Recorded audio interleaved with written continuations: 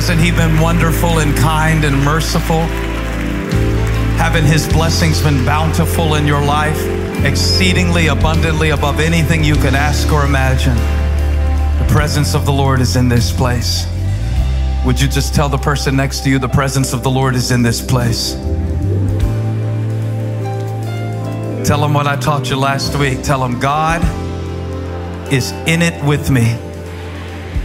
Tell them God is working through me. And tell them God is fighting for me. Tell them don't pick on me because God's got my back. He's fighting for me. You understand what I'm saying? Oh, you can't curse what God has blessed. He's a defender of the weak. Yes, He is. Come on, how many of you said that a few times this week? God is not against me. I gave you this prescription. Did you take it?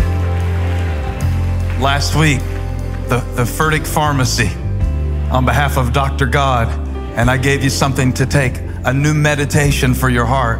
Just take that swing out and let's sing that real quick. He's in it with me, working through me. He's fighting for me. God is not against me. He's in it with me, working through me, fighting for me. God is not against me.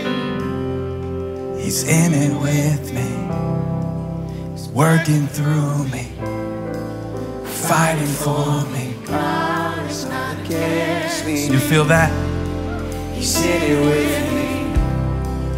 Working through me, He's fighting for me. God is not against me. He's in it with me. He's working through me.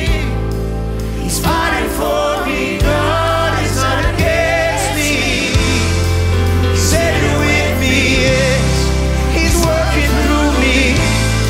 He's fighting for me. God is not against me. You got it. Now lift it up. Come on. He's in it with me. He's working through me. You're fighting for me. God is not against me. He's in it with me. He's working through me. He's fighting for me. God is not against me. Yeah. Working through me. God is not against me. Isn't that good to know? That He loves you, that He's with you. God is not against me. So the next time shame tries to tell you to put your head down because you made some mistakes, plead the blood of Jesus and say, God is not against me. And the next time depression tries to wear you out down to a nub where you have nothing to give to the world, look back at depression and say, and if He be for me, who can be against me? Now I know God is not against me. I came to preach the gospel to every tribe, nation, and tongue today, just to let you know what the good news says. God is not against me. I found out He loves me. I found out He's for me. I found out He's a friend of sinners. And God is not against me. I found out I'm His righteousness. I found out I'm His friend. I found out I'm beloved. God is not against me. He's in it with me. He's in it with me. Working through me. He's working through me. Fighting for me. He's fighting for me. God is not against me. He's in it with me. He's working through me. He's fighting for me. God is not against me. Come on, let's lift up a mighty shout of praise to our King and our friend, our Savior, the only wise God.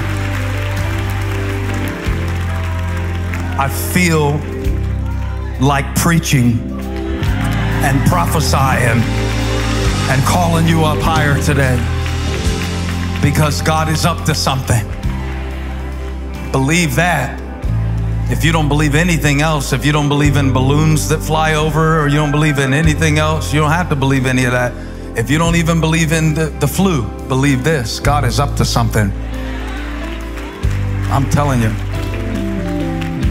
Even if you don't believe this is a real church and you just came to check it out because you heard it was weird, or there were girls here and you're single, or anything like that, even if you don't believe this is a great church, believe that God is up to something. Absolutely. So I am so thankful for this opportunity to minister to you today. Remain standing for a moment. I'm going to share with you a scripture as we continue on in this. I call it a series. It's really just a flow. I asked the Lord for more flow of the Holy Spirit, and I asked him to give it to me in the name of Jesus for his glory and to build his people up. And be careful what you ask for, because God's been going so quick with showing me stuff. Every time we write a song, I send Chris another one and another one. And I feel the spirit of DJ Khaled on this church these days. Oh, man. But he just keeps speaking. He just keeps moving. He just keeps making ways. He just keeps on, keeping us alive. And he has us here for a purpose. So I announced that I was going to teach. There's so much more to the story. And just been steadily walking with Joshua in the Old Testament book. And as I go through the Bible, myself in my personal life, just sharing from the overflow of what God is speaking to me. Well, this week, I have been holding for a little while. And all I've been praying all day is, Lord, don't let me scare them. I don't want it to come out too quick and they have to hold on. Holly said, let's go, but she's already warmed up, you understand, and you're not. She's used to me. She knows how to put up with me, but you don't. And but maybe just for a little while, we can enter into his presence and forget the distractions and just see, what if he speaks? What if he shows you? What if he does something for you that you couldn't do in 5 years of your own effort, but he just does it? What if he uses you in an amazing way? And I'm believing that he will.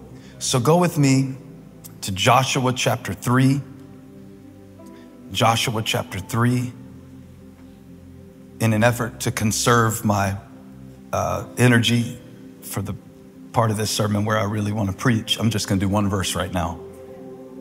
And that's verse 13. Joshua 3, verse 13. And as soon as the priests who carried the ark of the Lord of all the earth, set foot in the Jordan. Set foot in the Jordan. That means I'm stepping into this. That means I'm not waiting for it to happen. No, I'm stepping into this. Stepping into this moment. Stepping into this pulpit. I'm stepping into this day. I'm stepping into this worship service. Somebody say, I'm stepping into it. Tell them I might step on your toes today, so watch out. I hope you didn't wear your clean shoes. Wear those beaters to church, all right? He said, as soon as they set foot in the Jordan, its waters flowing downstream will be cut off and stand up in a heat. So see how this works? When you step into it, the waters stand up. And the word the Lord gave me for today, you ready for this? He said to tell you, God's up to something upstream. God is up to something upstream. I won't make you talk to your neighbor one more time today, but just tell him before you take your seat, God is up to something. Tell him, notice I didn't say God was up to something. Not just what he did in the past. I appreciate what he did in the past, but put it in the present tense. Say, God is up to something upstream. Now in the chat, put a bunch of exclamation marks after that. Oh, thank you, Lord. He's up to something upstream. You may be seated. He's up to something upstream. He must be up to something. Old preacher Bob Lohman said, when you're down to nothing, God is up to something. Isn't that good news?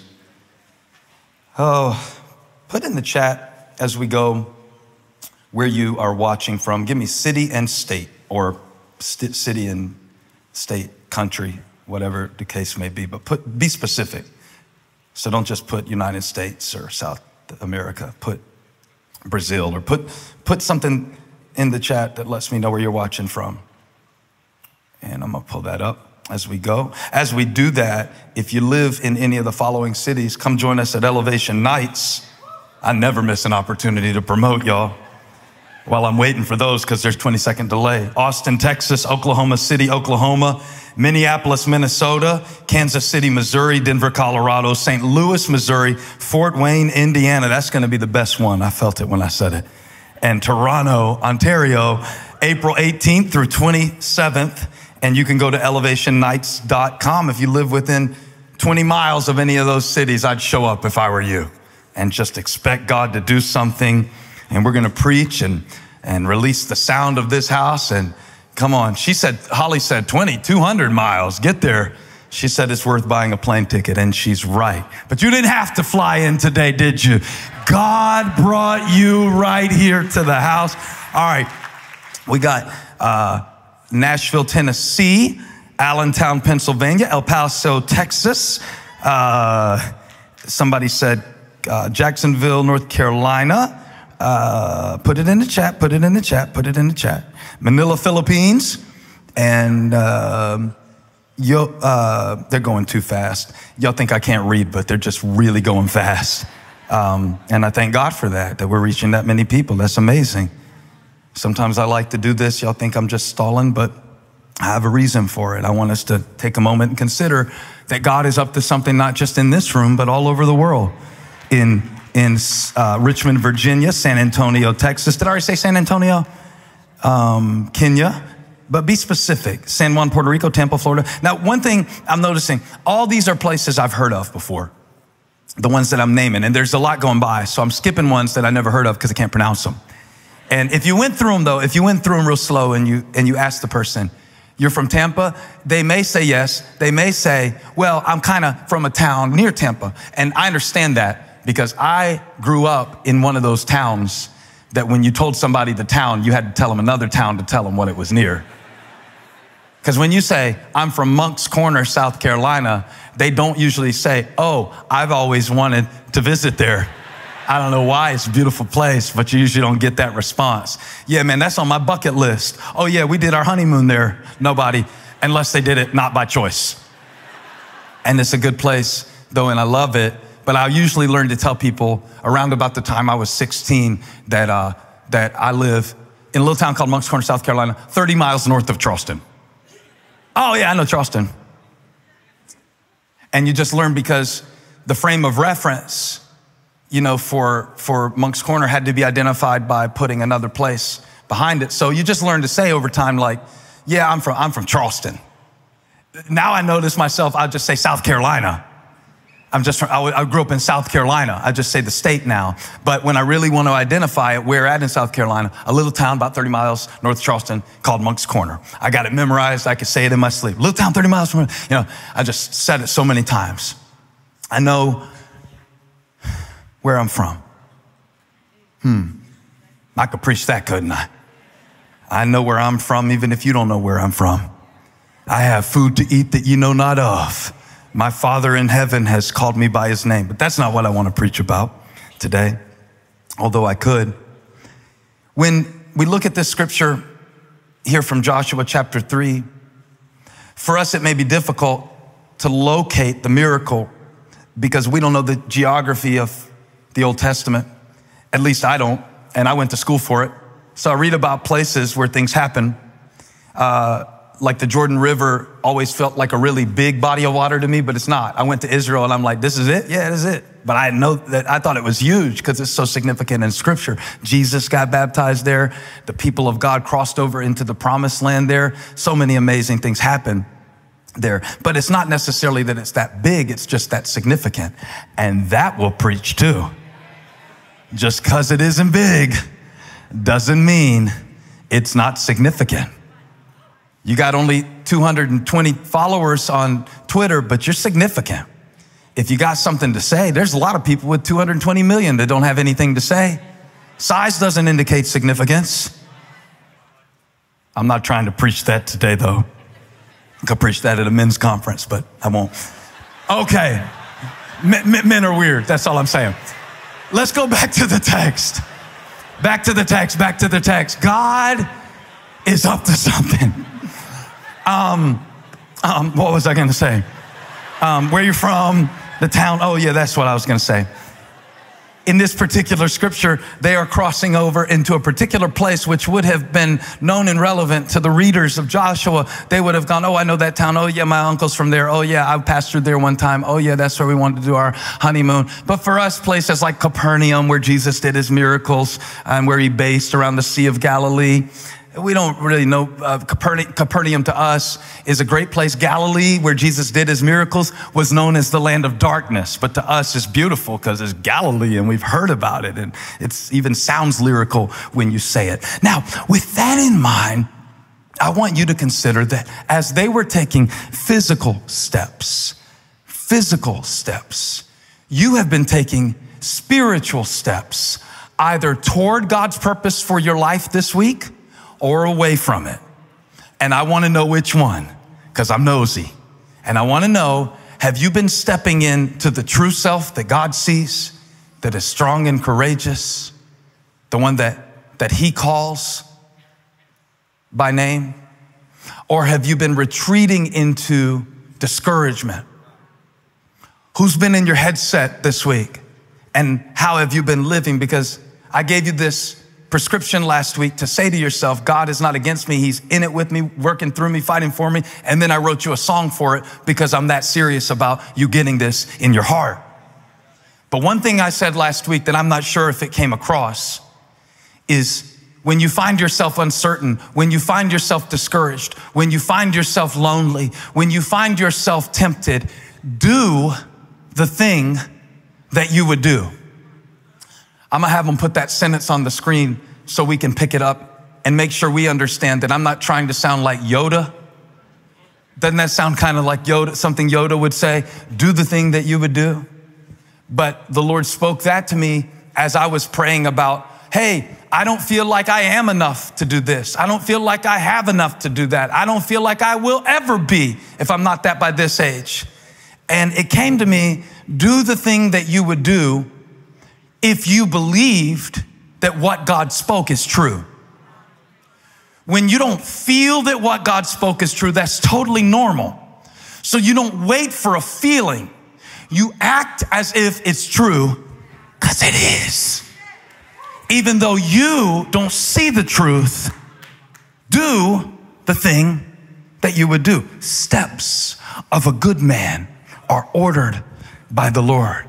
Trust in the Lord with all your heart. Lean not on your own understanding, but all your ways acknowledge him, and he will direct your paths. God does not always bless your good intentions or your abstract thoughts toward him, but he will always support a step that you take toward his grace, his mercy, his kindness, and his calling on your life. I don't know who this is for, but you're stepping into it even now by being in church. You're stepping into it even now by listening to a podcast about Jesus.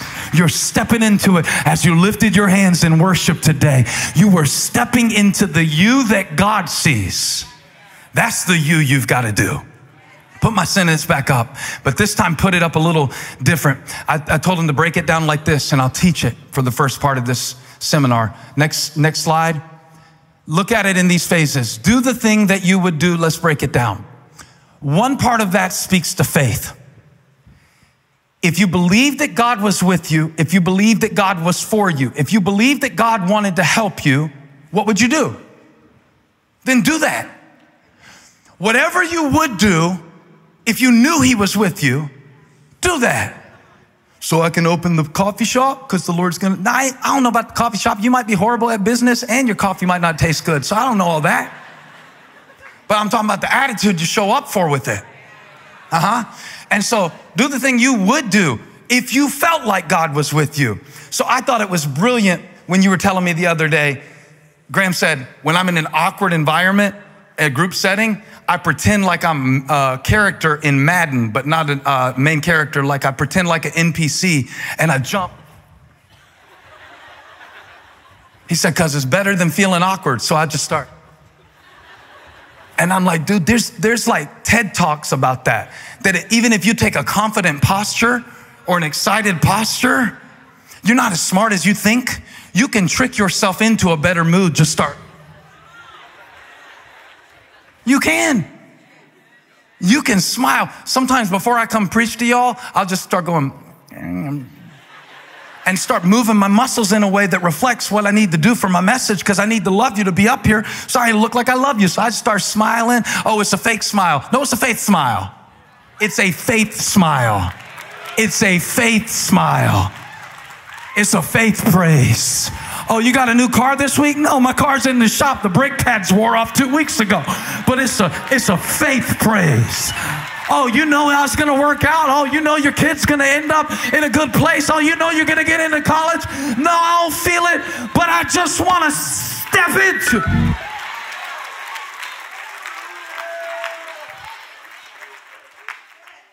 So that's one way that I mean that sentence is, do the thing that you would do if you felt it. Do the thing by faith that you would do if you had the feeling that God was with you.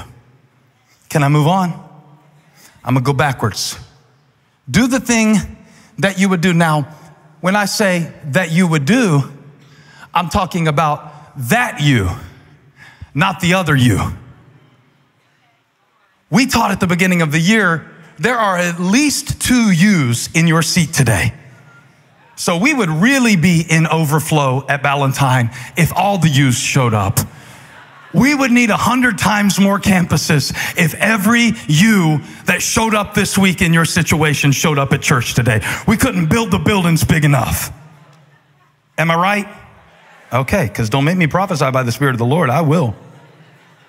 There is a choice that is to be made. The strong and courageous you that God calls, what would that you do? Do it. Give something away today. Why? Because I want to be more generous. Well, do the thing that you would do, the generous you. Y'all don't want this. Y'all don't want this. Over on this side, they like good preaching, so this is where I'm going to spend the rest of the day. Y'all let me down bad. You know that you, the one that you get glimpses of, the one that God calls strong and courageous and leader, that you, the one that's able to be selfless, the one that's able to trust him, the one that doesn't have to figure everything out to move forward in faith. So when you feel stuck and paralyzed and discouraged, you have to learn to do the thing that you would do. When you don't have enough resources to do everything you want to do the thing that you would do with more resources with less resources. 5 loaves, 2 fish, to a smorgasbord in the wilderness. Do the thing. The thing. The thing. One more time. The thing. Paul said, this one thing I do. Why? Because if I try to do all 5 things at once, I'm going to get discouraged and give up on all of them. So I remember an older minister told me, when I was a young man like you, my favorite scripture was, I can do all things through Christ who strengthens me. He said, but now I'm 65. My scripture is, this one thing I do. That's wisdom, because you learn how to focus and not get overwhelmed. Joshua is doing it, and the people are doing it. The thing that the previous generation wouldn't do, they're doing it. And so are you. So are you. You don't give God enough credit for how far he's brought you. You don't give the Holy Spirit enough credit for how much he's strengthened you. Well, I don't want to be prideful. I don't want you to be prideful either, but I do want you to be praiseful and give God praise for the progress that you've made. And here they are on the brink of an amazing thing that God is doing. God is up to something. They are about to cross over the waters, and the Lord is doing it in a very different way than he did a generation ago when they crossed the Red Sea. Remember that one? At the Red Sea, Moses took his staff, stuck it out, waters parted, they went through, Pharaoh drowned, all the chariots, wheels rusting off in the middle of the water because God was setting his people free. This time, however, is going to be a little different. And I'll stop right here and just pause for whoever this is for. God is going to make you do it a little bit different in this season. Not to repeat the same routines that you saw from the traditions that you were handed, but to evaluate them and say, does this line up with God? Does this line up with who he's calling me to be right now? And that means sometimes that the me that God is bringing into this season has to embrace certain limitations and say goodbye to certain things from the season before. The important thing is to keep stepping forward. And with every step, he makes you stronger. With every step, he shows you something. Joshua gets the people ready and says, in 3 days, we're crossing over. In 3 days, we're crossing over. In 3 days, we're crossing over. They don't even have their marching orders yet for Jericho, because if he told them we're going to blow trumpets at the walls, they might have turned around. God doesn't tell you everything. He knows what would make you turn around. He knows if he said, hey, I'm going to take you to Jericho and you're going to start blowing trumpets. We're sending the marching band in, boys. He knows you turn around. So that's why sometimes he will trick you into trusting him. Y'all didn't like the way that sounded.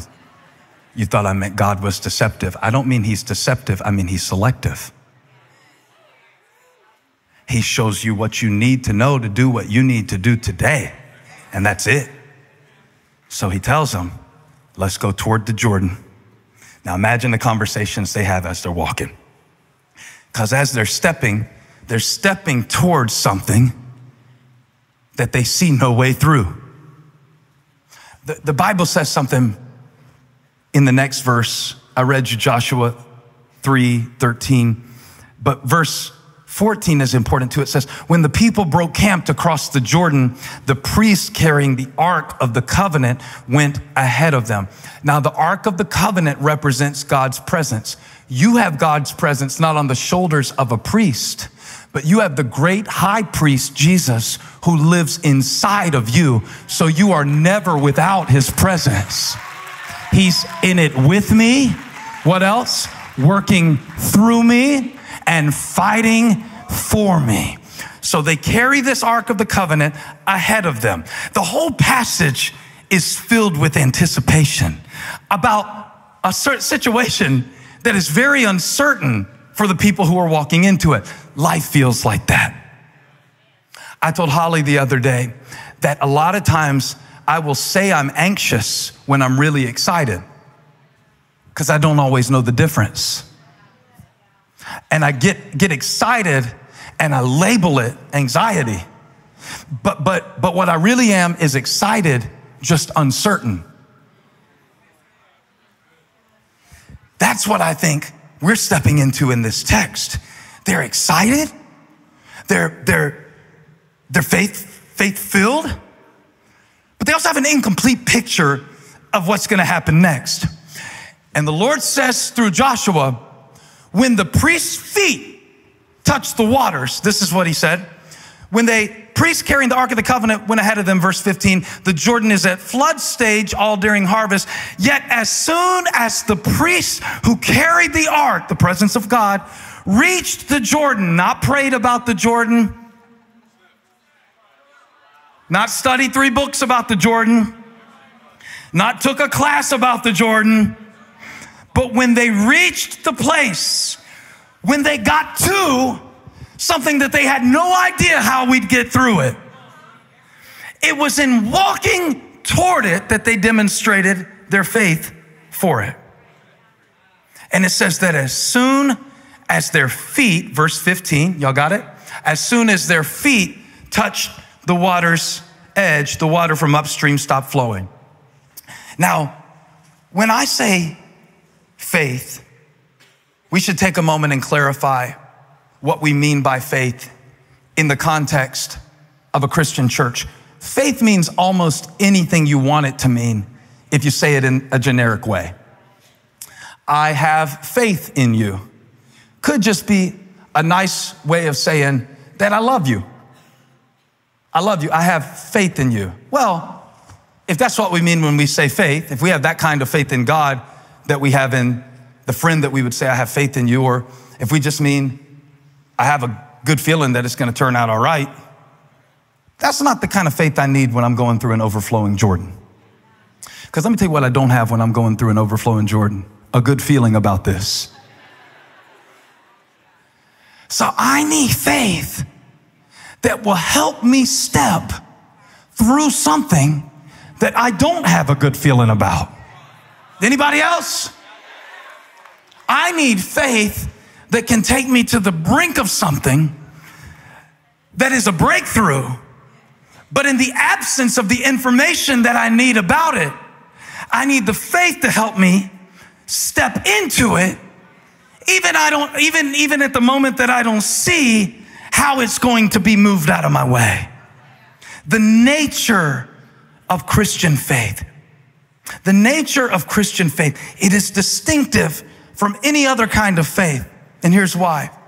Most versions of faith are generated from within the person and then placed upon the object. You sat in that chair today because you had faith in it. So you were in that chair because of your faith in that chair.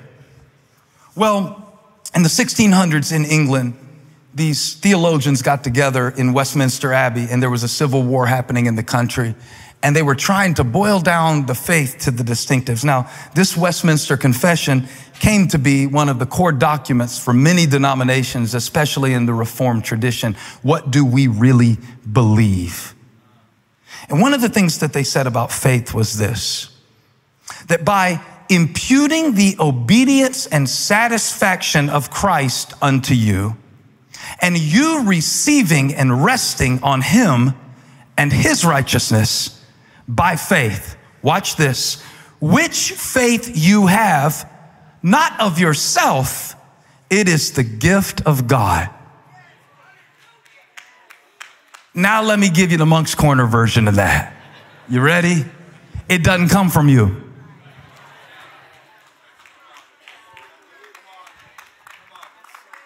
So if you've got dried up faith, if you've got weighed down faith, if you've got broken down faith, but you've got a great, big, full God who is heavy with blessing, who is sovereign over the affairs of men, then you don't put your faith in your faith as you walk through this life. Sometimes up, sometimes down. The good news of the gospel is, even my faith doesn't come from me. So God says, I want to give you grace for your life. I want to give you grace for your situation. I want to give you grace to save you from your sin. But you need faith to receive grace. So guess what God's going to do? I'm not just going to give you the grace because you need the faith to get the grace, but I know you, and you don't even have the faith that it takes to get the grace. So what I'm going to do is send my son in the likeness of a sinful man. And when he dies and the blood runs down, and when they bury him in Joseph's tomb, I feel like preaching, and the angel rolls the stone away, and he gets up and ascends into heaven and sends the Spirit down. Guess what he's doing? He's sending you faith from another place. He's sending you trust from another realm. He is sending you the gift from another dimension, and it doesn't come from you. And if it doesn't come from you, it doesn't depend on you. And if it comes from God, it cannot run out. It'll be like that wine at the wedding in Cana of Galilee. It'll just keep coming because God is up to something upstream. My faith flows from him. don't put them on two different levels. Oh, grace comes from God, faith comes from me. You need the faith to get the grace. So what they were saying in England, I'm saying in Charlotte. And somebody's watching it in England too. Somewhere in England. First time I went to England, they would tell me about all the towns and everything. We got there, we landed one day, I was preaching in London. We landed at 6 a.m. in Heathrow. Heathrow at 6 a.m. is Heathrow is hell. That place, they said, is only 20 miles to the hotel. We got in a car in London from Heathrow Airport. 3 hours to get 20 miles. 20 miles where I'm from? If you don't respect the Lord or the law, you could do that in 15 minutes. Where I'm from. And so it's relative. That's what I'm saying. It's relative. It's relative. The amount of faith that you have in your steps relates to the amount of faith that you have in his sovereignty.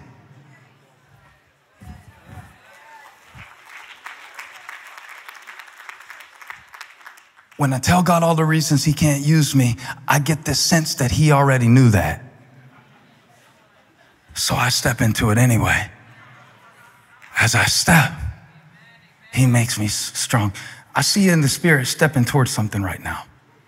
I see you stepping toward a better version of the parent that you wish you would have had and you didn't, but you're stepping into it even though you don't have a frame of reference for it, but you're stepping into it. You're stepping into it. We got an upstream God who knew you'd be in the situation you were in before you were in the situation and prepared you for the moment before you got to the brink. The Bible says that when their feet touched the water's edge, the water stood up. I love that picture. So that means they had to step all the way toward the Jordan. And only when their big toe got wet did it break apart. But y'all know something? Apparently, I still don't know how to read the Bible. In my imagination, I always pictured this just like the Red Sea. They step at the Jordan, it's overflowing, boom, step. I always pictured it like that. What's that Kevin Costner movie, Waterworld? I always pictured that on the Jordan. But remember, the Jordan's small. And also, that's not what the Bible says. The Bible says that the water flowing, verse 13, downstream will be cut off. That's where they saw the miracle. When they stepped toward the uncertainty. That's where you're going to see the miracle. As you step into it, awkward and uncomfortable, as you step into it, as you move toward it, as you keep moving toward it, as you keep praying, keep believing, keep trusting, keep coming, keep digging, keep going, keep flowing, keep showing up, keep scheduling stuff that feels fruitless because you know God told you to do it. Keep coming, keep going, keep moving. And when they got there, they saw it. They saw it when they got there. When did they see it? When they got there. They got there when they saw it. You know, God says, are we there yet? No, you're not there yet. You'll know that you are there when it happens, but I'm not going to show you anything until you step into it.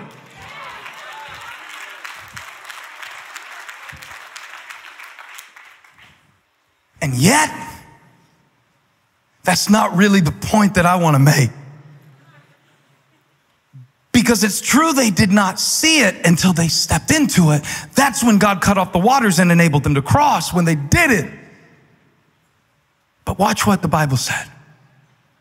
In verse 16 it says, the water from upstream stopped flowing.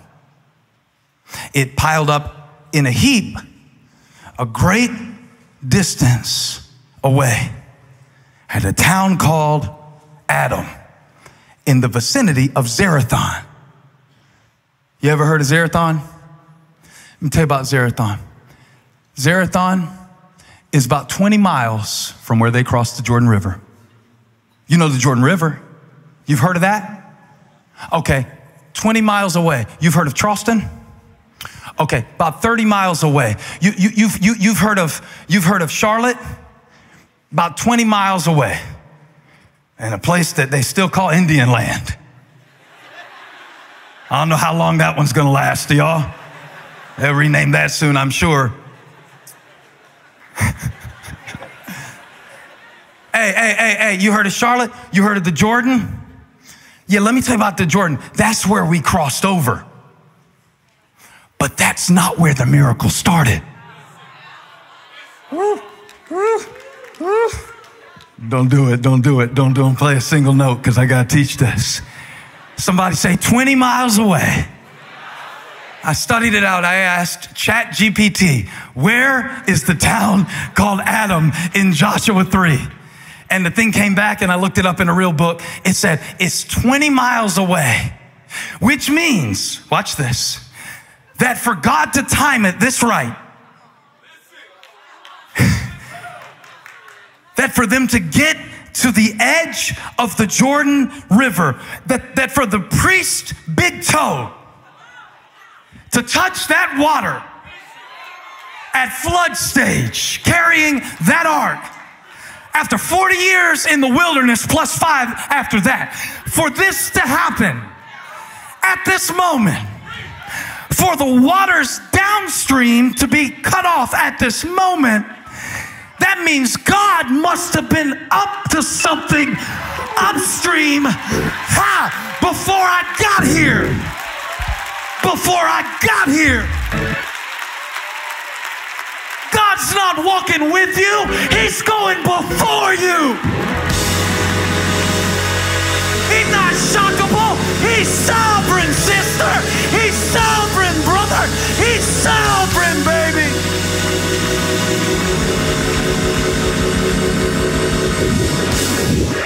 Yeah, God got there about 3 hours earlier to Adam. He said, hey, waters of Adam, I need y'all to stop real quick. Why? Because about 3 hours from now, the priest's feet are about to hit the Jordan River. About 3 hours from now, they're about to come into the brink of the promise that I made Abraham. See, this thing didn't start with Joshua. God was up to something upstream before Joshua, oh God, ever got to this moment. As a matter of fact, it goes further back from that. The Bible says in the beginning, God made the heaven and the earth, and he got down in the dirt, and he made a man, and the man's name was Adam. Now we've progressed a few hundred years, and Joshua is leading God's people into the promise. Y'all help me, preacher. We'll be here till 1 o'clock. I said God was getting started in the garden. What has been started in this moment of your life didn't start in this moment of your life. God was 20 miles ahead of you. Yeah. They say raising kids, you got to say one step ahead. God said, I'll beat that. How about 20 miles ahead? How about I get there and I handle the situation with your kids? How about I get the friends out of their life and tell them, run devil, don't you ever come back? How about I get this thing started? So when you get there, you can cross over. You can make it through. How about if I give you the faith to believe me? Okay, you got a mustard seed faith? Let's put it up against that mountain real quick and see which one wins. Great is love. Oh.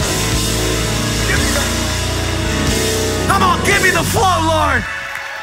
I want to preach to everybody in this room who's having to trust God with something that's 20 miles away.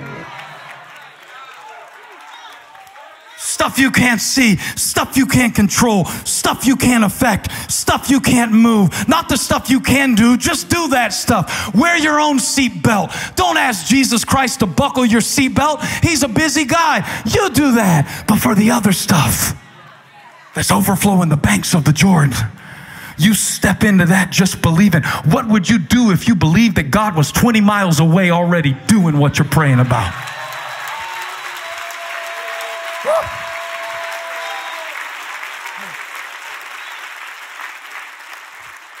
Wherever you see a problem, heaven has a plan. Wherever you have a problem, heaven has a plan. I'm going to say it again.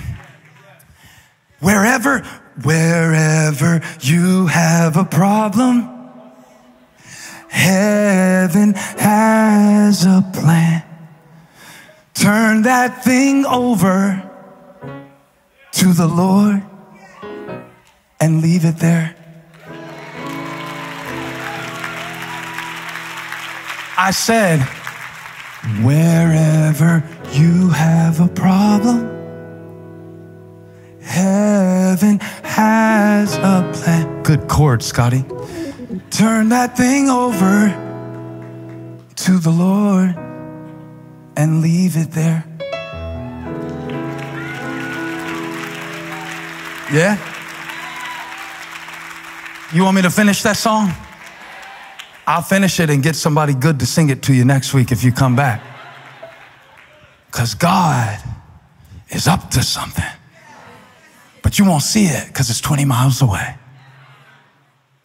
Can you trust him with the 20? Can you trust him that you can't get them to talk to you about it, but he's talking to them about it? Can you trust him? Can you trust him with something 20 miles away, upstream? I always pictured that the water stood up where they stood. No, they didn't see it piled up. It had been piled up for hours. You have no idea what God is speaking. We ask God for blessings, and we should. We also need to ask him for dams.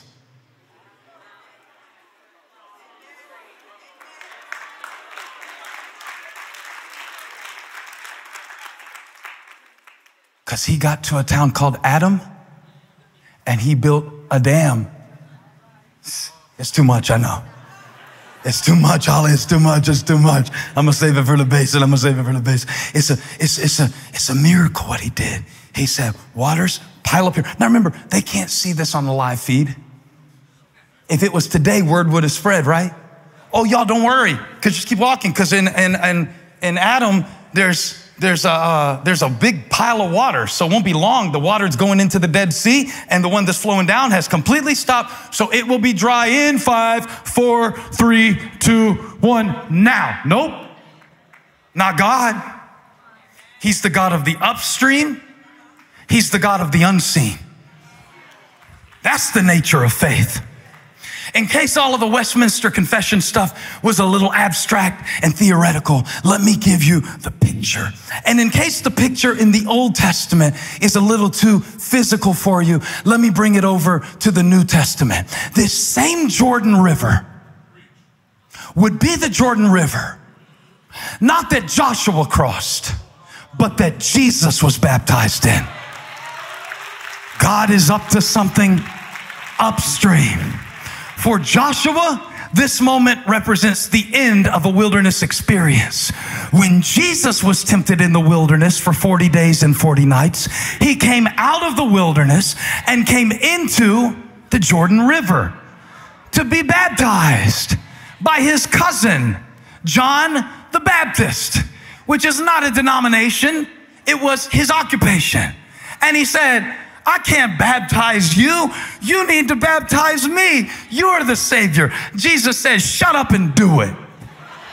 Jesus had the spirit of Nike before Phil Knight was ever a twinkle in his mama's eye. He said, just do it. Boom. Got to get baptized. Boom. To fulfill all righteousness. Boom. Just do it. So he did it. And guess what happened to John for his obedience?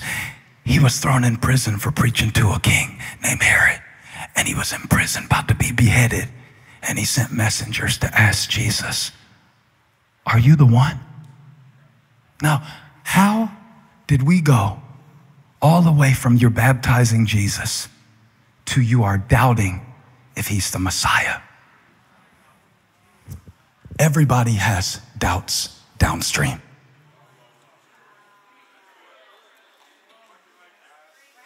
Me, you, the Pope, the bishop, the attorney general, your praying grandmother, all have doubts downstream. When God speaks something to you, or when you feel a possibility, and I hope you feel at least a little bit of it today. I hope you feel at least a little bit of it today. Well, Sunday is upstream. Sunday is upstream. Sunday is where you get that dose of God is in it with me, working through me, fighting for me. Where I have a problem, heaven has a plan. Downstream, that devil is waiting. Ask John the Baptist. He said, are you the one, or should we wait for somebody else? Now, I want to give you a word from Jesus. Don't doubt downstream what God showed you upstream.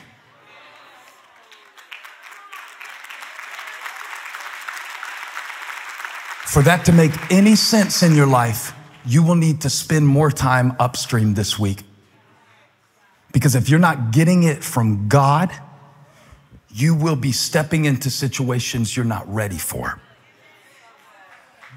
The better I am when I get to the brink of the Jordan is the more time I spent in his presence and staying in touch with him. Hey, I need time with God upstream.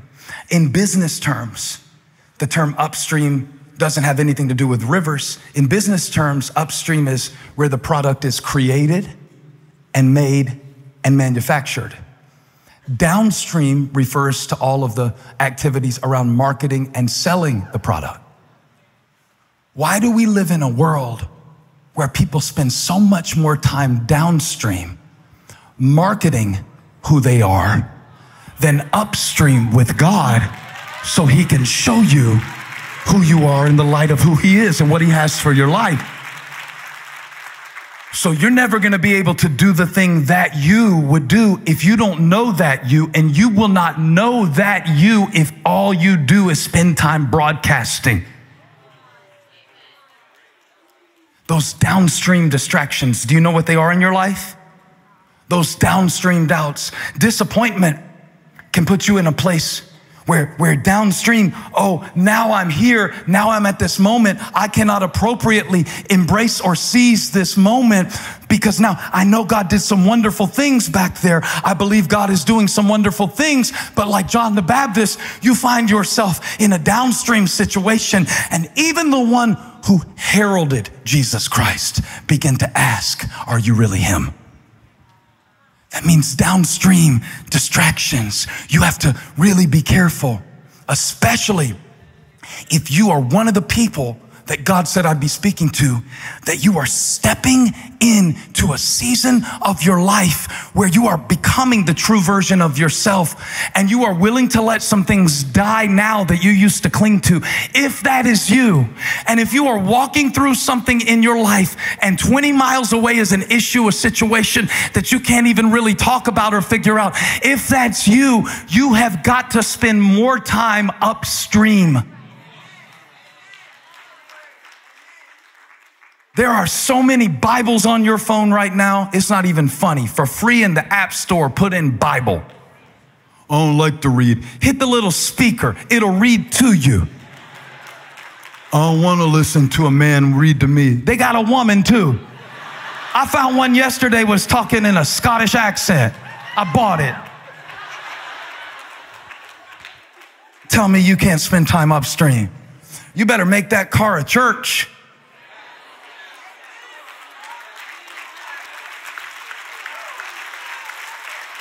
So when you get there, I said when you get there, you gotta be ready for what God is going to do downstream. And you gotta believe that God built a dam where you came from, and he said, your past will I remember no more. Now walk into it, flow into it, speak into it, pray into it, serve into it, step into it. Because he's up to something.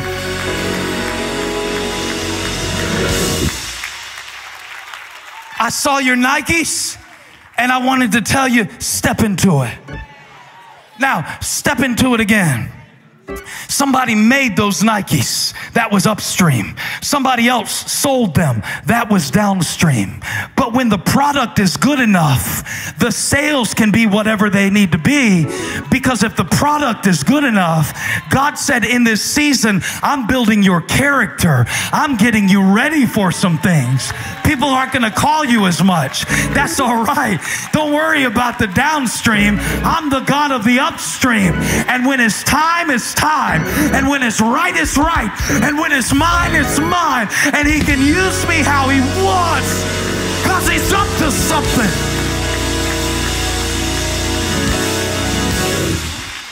About 20 miles away, I was writing songs with Brandon Lake this week. Y'all love Brandon? I told him to come to church. He said he had to keep his kids, because I wanted to tell y'all what he told me. He said, Pastor, we've written so many times together, and we wrote some this week that I can't wait to share with you too. And we've written with Chris and others and Boom and all my people, and we're sitting around. He said, I never told you this, but I want to tell you today. Did you know that about 12 years ago, I emailed Elevation and said, can I come learn something about songwriting? And they said, no, we don't offer that. And he told me the name of the staff member, and the staff member isn't here anymore. And that's a good thing too, because they did a lot of bad things. They were a downstream staff member. Let me tell you, right out to the Dead Sea. They were a Dead Sea staff member is what they were. He said, I'm gonna help y'all, I'm gonna help y'all, I'm gonna help y'all, I'm gonna help y'all. He said 12 years ago. Now, when I thought about that, I said, that's crazy, because now here we are eating sausage. And we wrote three songs together over the last 2 days. And we wrote Graves in the Gardens and My Testimony. And me and you and Chris wrote Rattle. And we did all this stuff. And isn't that crazy that you were living in Mount Pleasant while I was living in Moncks Corner? How far is Mount Pleasant? Actually, it's about 38. But for the sake of the illustration, let's call it 20. Let's call it 20. Let's call it 20. Let's call it 20. Let's call it 20. Did you ever read your Bible to see how far was the Jordan River, the place they crossed that we know about, from the place where God did the miracle? It's 20 miles. Did you ever read your Bible that the Bible says when Jesus left Nazareth to go live in Capernaum, how far was the place where he went to live and do his miracles from the place where he was raised? 20 miles. When he got to Galilee for his ministry, Matthew quotes the prophet Isaiah in Matthew chapter 4. Y'all got 5 minutes for me to tie this up? Come on, if you got 5 minutes, I'm gonna make it worth your time. Because the Bible says in Matthew chapter 4, somebody shout, God is up to something. Prophesy to your neighbor, God is up to something. God is up to something. God is up to something. God is up to something. Put it in the chat. God is up to something upstream. Can't see it. Can't prove it. Don't need to. I know him. I see the problem. Heaven has the plan. God is up to something in my life. I emailed and they said no. 12 years later, here we are, writing music gonna touch the world because God is up to something. Now the Bible says in Matthew chapter 4, when Jesus, give me my verse, y'all. God is up to something. When Jesus heard that John had been put in prison, he withdrew to Galilee. Verse 13, leaving Nazareth, he went and lived in Capernaum, 20 miles away, which was by the lake in the area of Zebulun and Naphtali, places like Moncks Corner that we don't know, but God did. And watch what God was doing to fulfill what was said through the prophet Isaiah. Some of the things that you are going through right now are not about you. They are to fulfill God's purpose. Don't be selfish. Don't be myopic. Don't get buried in self-pity. That's exactly what the devil wants, to get you downstream. Let him deal with that. You walk toward it. Let him deal with your enemies. Let him deal with the people who talk bad about you. Let him deal with their ignorance. Let him straighten it out. Let him deal with the things you can't deal with as you do the things he's called you to do. you. I feel like I'm preaching right to somebody's dry riverbed today. God is up to something upstream. It started in Adam. It moved through Joshua. And here's Jesus going to Galilee to fulfill what was said through the prophet Isaiah. Land of Zebulun, verse 15 now, and land of Naphtali, the way of the sea beyond the Jordan. You recognize the Jordan? Galilee of the Gentiles. The people living in darkness have seen a great light. On those living in the land of the shadow of death. Somebody has been living in the land of the shadow of death. But watch this. It's not death. It's just a shadow. Because the light is coming. Because God is getting the light ready. And it will shine. And it will dawn. And it will break forth. A light has dawned in Galilee. And I believe that God, while Jesus was 12 years old, working under his father who was a carpenter in Nazareth, was getting ready for what he would do 20 miles away. When he came to Galilee, the first time, as I mentioned, he turned water into wine at Cana. And then he went back. He went back to Cana. And I could tell you what Jesus told John the Baptist when he had downstream doubts. He said, hey, the blind see, the lame walk, the deaf hear. Go back and tell John the good news is preached to the poor, and chains are being broken. Go tell John, blessed is he who doesn't fall away downstream and holds to what God spoke upstream. He doesn't say those words, but that was the spirit of the message. And you know what? Of all those miracles Jesus did that we know about, so many of them happened in Galilee, but one the Holy Spirit led me to for you before we close this service. And I don't know if you're 20 miles away or 2,000 miles away. I don't know where this word's going to reach you, but I believe that it has. I believe that it is. I believe that right now God is up to something in your life. It's upstream. Some of the things that he is blocking in your life are for your blessing. Will you trust him with the 20? Will you not stress for this next 2 weeks while you wait for the results? While you wait for the MRI appointment, will you just put that in his hands? Because where you see a problem, heaven has a plan. You can't see it, you're not supposed to. You can't know it, you have to believe it by faith. Drive into situations that you don't know how to deal with. But 20 miles away, God was getting a light ready for Galilee in Nazareth. And then the Bible says in John chapter 4, and this was the very last scripture that he showed me for our sermon today. It says that after he left Samaria, y'all remember when he met the woman at the well? Samaritan woman? Yeah, my favorite story. Right after that, he stayed 2 days in Samaria. He left, verse 43, for Galilee. Now, Jesus himself had pointed out that a prophet has no honor in his own country. And when he arrived in Galilee, feel the pregnancy and the potency in that sentence. When he arrived in Galilee, the upstream prophet Isaiah said, a great light is going to dawn on the people in darkness. And now it's happening. It's happening. It's happening now. That's why God sent this word to you today. It's happening now in your life.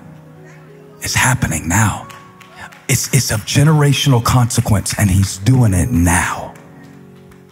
When he got to Galilee, the Galileans welcomed him. They'd seen all he'd done in Jerusalem at the Passover festival, for they'd also been there. And once more, he visited Cana in Galilee, where he had turned the water into wine. And there was a certain royal official whose son lay sick at Capernaum. When the man heard that Jesus had arrived in Galilee from Judea, he went to him and begged him to come and heal his son who was close to death. I can't do anything about that. I can't heal him. I can't buy it. I can't do it. I need you to help me with this. Jesus said, unless you people see signs and wonders, you'll never believe. And the royal official said, sir, come down. I need you to come. Come to Capernaum. Leave Cana. Come with me to Capernaum. And Jesus says something that's very prophetic for this moment in your life. Verse 50, go your son will live. The second part of that depends on the first part of that. Walk toward it. And watch what he did. And this is what you must do with the situations in your life that are beyond your control, that you don't understand, that you can't figure out. The man took Jesus at his word and departed. Now watch this. While he was still on the way, his servants met him with the news that his boy was living. And when he inquired as to the time when his son got better, they said, yesterday at 1 in the afternoon. And when they said 1 in the afternoon, the father realized this was the exact time at which Jesus had said to him, give me a wide shot, your son will live. As he's walking back to Capernaum from Cana, as he's walking, they interrupt him, said, he's better. We came all this way to tell you he's better. When did it happen? It happened at 1 p.m. He said that's the exact time, and he trusted Jesus. But I want to suggest to you that the most significant thing about this text isn't the time it happened at. It was how far they traveled. For Cana is 20 miles from Capernaum. And that means that the words from Jesus reached all the way back to that sick boy and didn't even need the dad to make the journey. You are not even going to have to do everything you think you're going to have to do. God's just going to do one of these. Watch this. 20-mile turnarounds. 20-mile. I declare a 20-mile turnaround. Depression, let the daughter go. Addiction, let the son go. I call you forth. I call light to your situation. I call strength to your ankles. I call joy to your spirit. To every barren womb, I prophesy a new song. He did it 20 miles away. And you think he can do it for you? He can do it for you. He will do it for you. He has done it for you. The God who fights your battles stands at your Adam and tells the waters, be still. Here comes my child. Now give him that situation. Give him that praise. Give him the praise that you would give him if you believed he was able to do.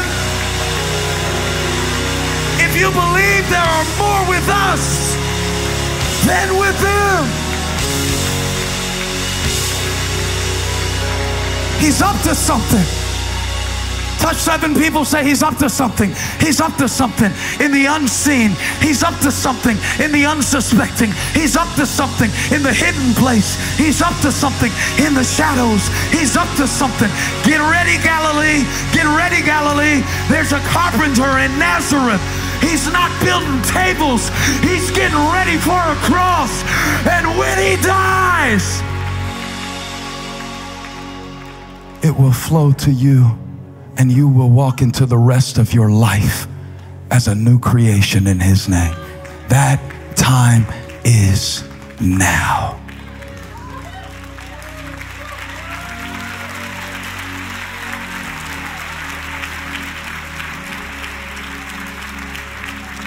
Wherever you see a problem, heaven has a plan. Turn that thing over to the Lord and leave it there. 20 miles away. Like Bianca said to me at Barnes & Noble. She came over. I never go to Barnes & Noble. I went that day. Only reason I was there at that moment is because somebody had interrupted me earlier. And then I ran out of time to go where I wanted to go, so I said, I'll just go to Barnes & Noble. I was wandering around like a homeless man in Barnes & Noble, not intending to buy anything.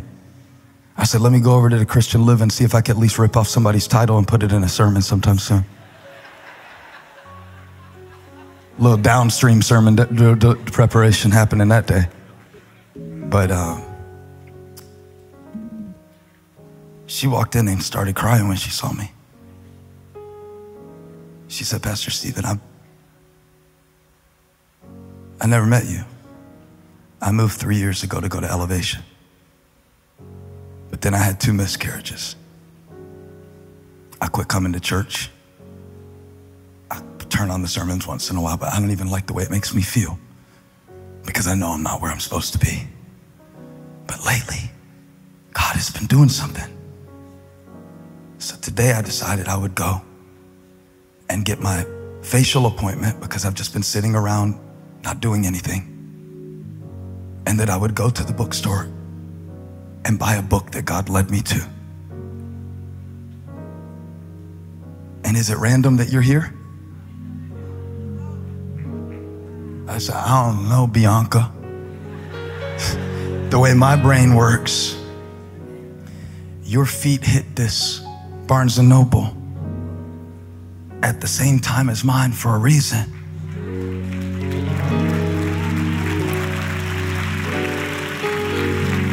Now, she cried, we talked, and then I said, I'm gonna buy you some books. You don't even have to buy them. The Lord wants you to know He sees you. I said, but I get to pick them if I'm gonna pay. And no, I did not buy one of mine. I am not that. So I get the royalties. No, I bought her 2 books. And I said, let's make your husband a video and let's send you forward believing that God is not done with you. And she said, can I ask you one more thing? I'm like, dang it. I bought you the book. When you made the sale, stop talking. God sees you, you know, we got to go. She said, one more thing. What would you say to me after all that I've been through when I struggle, doubting if God is done with me? And I believe the Spirit of the Lord gave me this thing to do. I'm like, I can't give her the Westminster Confession right now. What I could do, and I grabbed the first book I saw, and I said, you're only this far in. You're only this far in. You're only this far in. There's so much more to your story. And I speak it prophetically over you.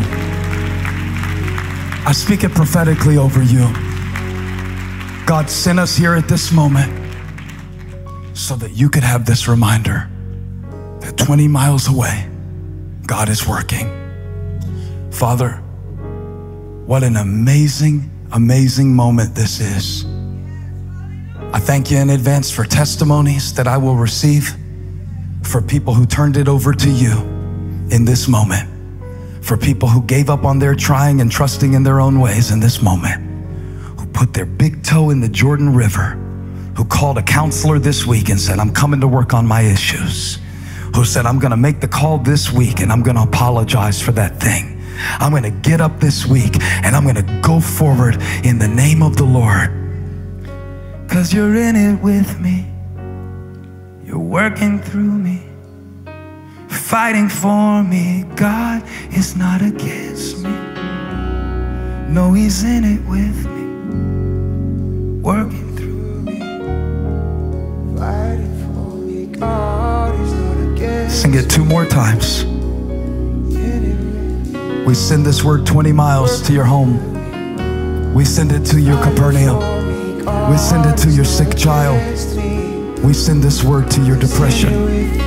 We send it to your situation. Sing it again, Chris. We're getting the revelation. We're getting the revelation.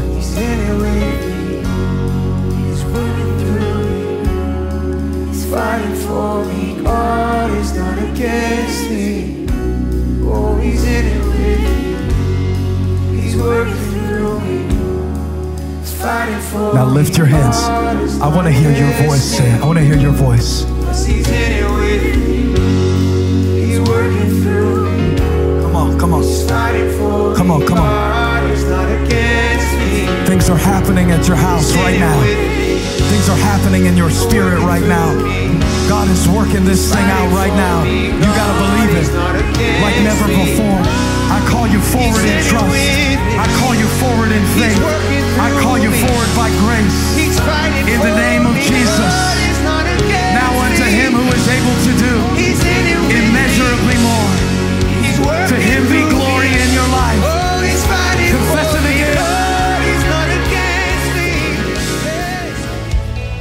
Thank you for watching the Elevation Church YouTube channel. But don't stop here. Join the eFam, our online extended family, and join us live every Sunday. Subscribe to this channel so you don't miss a single video or live stream, and share this with a friend. You can also support the ministry by clicking the Give Now button to help us continue to reach people around the world for Jesus Christ. Thank you again for watching. God bless you.